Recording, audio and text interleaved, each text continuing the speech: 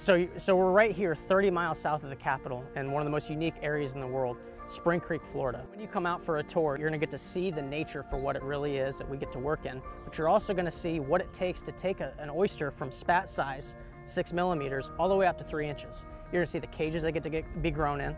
You're gonna get to see where exactly they come off of and meet the people who actually grow your oysters and eventually get them to your plate.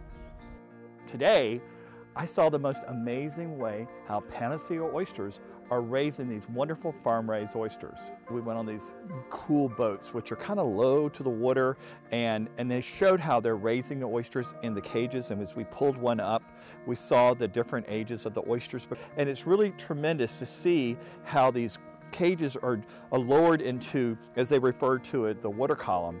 And what makes them delicious and unique is they're raised higher up where the water is full of algae, so there's lots of wonderful food for the oysters, but also there's oxygen and everything. It's really incredible that how we can take a natural resource, the love of oysters, and make them last a lifetime.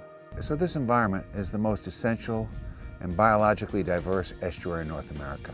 The oysters, the primary filters, the oysters here in Oyster Bay, part of Appalachia Bay, are all gone. So we're putting them back.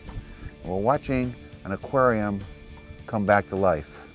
So you're gonna come visit here, whether it be from right up the road, right here in North Florida, or all the way out from California because of the experience.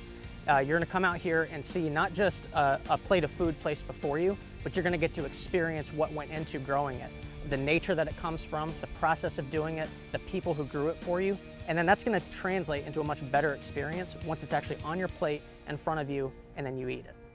I've eaten every oyster in the world, and I have to tell you some of the best oysters in the world are found right here in Florida, farm raised by Panacea Oyster.